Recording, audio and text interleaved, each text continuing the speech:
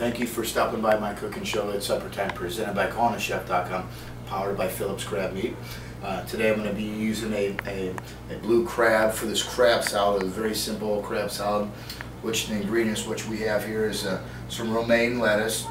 We have, of course, the crab meat from the Phillips Crab Meat.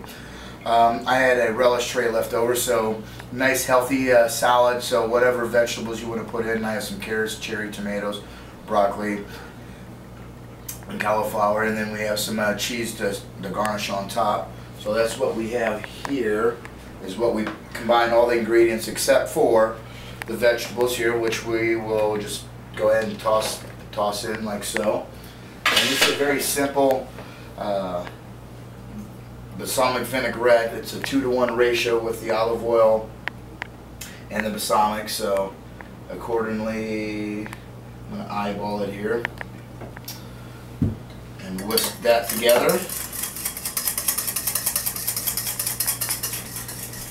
And always with this vinaigrette, you'll always want to serve this right, put it together, then and sprinkle it over just like so. But at the last minute, when your guest just arrived and the salad's just put together, and toss like so. Incorporate all the ingredients. Very, very colorful here. Very nice. Pull out your plate here. Alright, got a little crab there. Let's try this out here.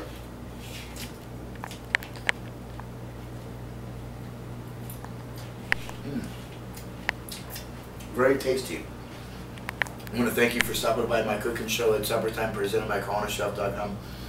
Namaste.